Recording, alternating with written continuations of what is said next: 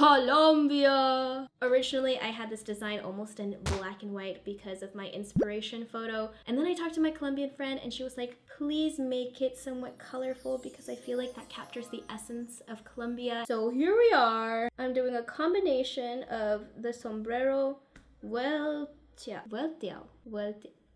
How to pronounce Vuelteado. Sombrero vuelteado. No, vuelteado.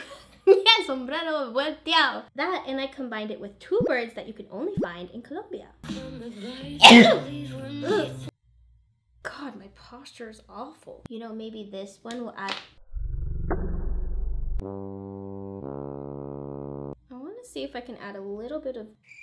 Wow, I'm really running out of brain cells. My hands are so shaky today. They're supposed to be smooth lines and they're all like... And this is the final look.